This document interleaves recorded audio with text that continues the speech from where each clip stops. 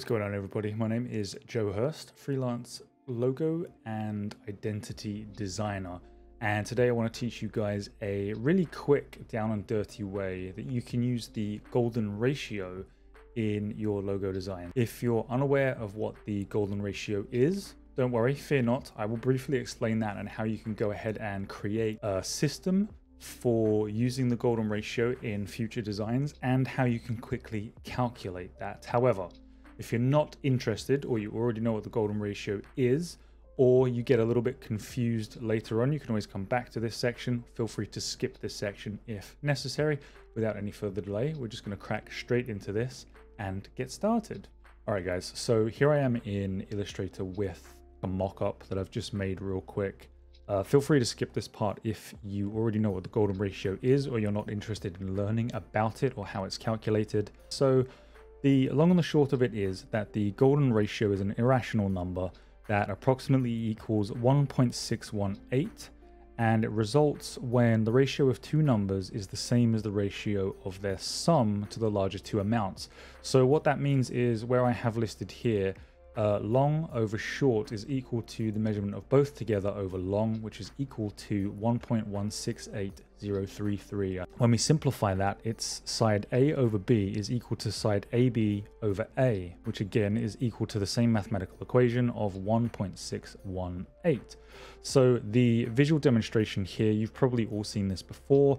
This is our golden spiral inside of the golden ratio. So we can take our square here and divide it by 1.618 and get this smaller square. Continue to do that and we'll get a smaller square, smaller still. The same with the circle here, and then the second circle, third, fourth, and so on. I'm not sure if I'm explaining that incredibly clearly to you, but the main takeaway from this is that you can achieve the golden ratio by multiplying or dividing by 1.618 to get you an approximation which is almost mathematically correct, at least on a visual scale, for something that you might be wanting to create that uses the golden ratio.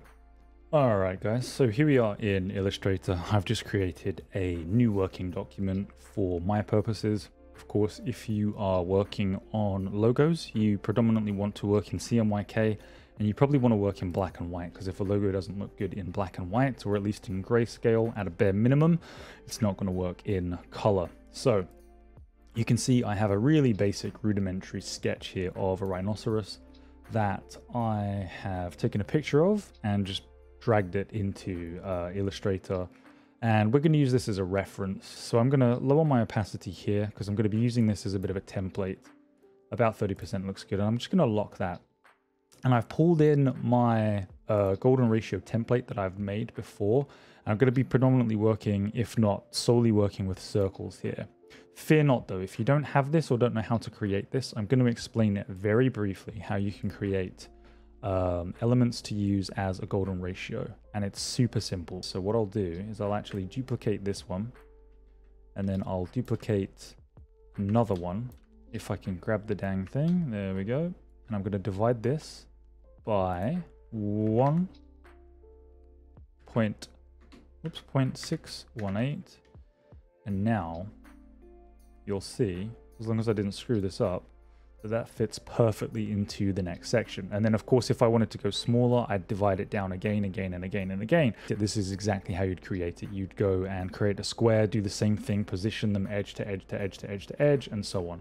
So for our purposes, I am just going to make a bunch of these circles, divide them by 1.618, or multiply them by 1.618 if you want larger ones. It's a very simple process. I'm going to do that and we'll come right back. Alrighty, so once you've duplicated all of your circles and you've got enough of them, just gonna go ahead and align these real quick so that I have a visual reference. And now using them from here or pulling directly from my working ratio that I have up here, I'm just gonna start bringing these out and laying them on my sketch. In fact, I'm gonna move these over just a hair. I'd recommend either working in outline mode, which would be Command or Control Y, for lining these up. However, it's obviously not going to work with your sketch. Your sketch will disappear like you just saw on screen. So what you'll want to do is, when you get into a situation, let's see here, probably use this for the center.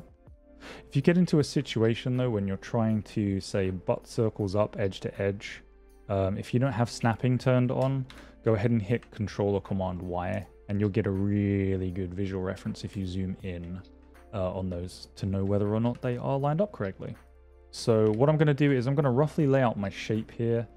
I should have been duplicating these, to be honest, and pulling them from my circle, but it's not the end of the world. I'm going to get my rough shape lined out here for the actual structure of the logo.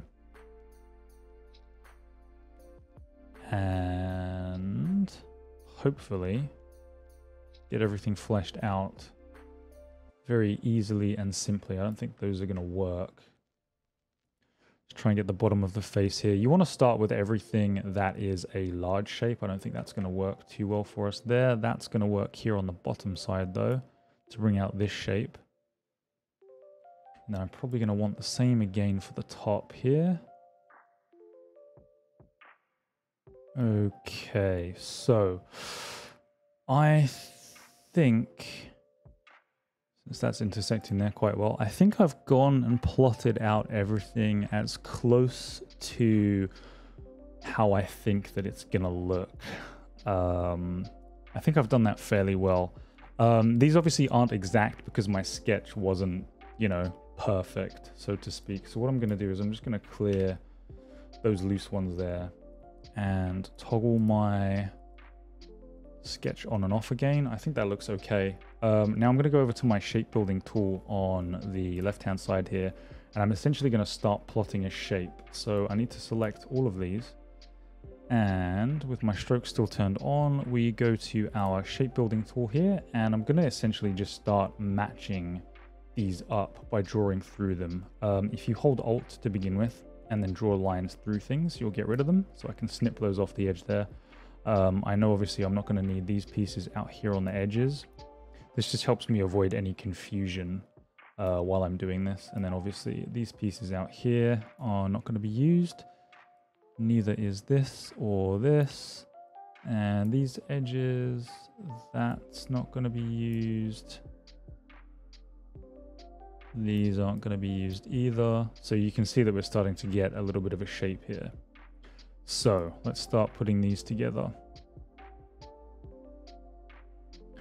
I think as far as the eye goes, I might have to come back here. Definitely joining all of those sections together. I think now we can join that one together. We're going to leave the eye out for now. I am going to want to drag that through there and get rid of this. Same for the top here. You may need to go back through, zoom in, and tidy up the edges. Since we have a stroke on them, they may have some weird interlacing edges on them. But I know for a fact that I'm going to want to include all of this. Actually, no, I'm not. I'm going to want to get rid of these pieces here. Create a nice arc there in the horns. And then I think everything else, as easy and as simple as that looks, should be good. I think that's the one. So now I'm going to take my shape and I'm just going to duplicate that. And give it a fill of, let's just say red so we can see the dang thing, and take off the stroke. And then for this shape here, we can delete that one if we can select it. We cannot select it. Is it grouped? It's not grouped. Oh, you know what I may have done? There we go. Just needed to get rid of that. So if you do have any weird, funny sections like that, that don't quite add up or don't quite match up correctly, and you've still got a weird stroke on them, just make sure that you go back through and remove them, snip them out with the Alt key. But there you go. There you have it. There's something that lines up pretty simple, pretty easy.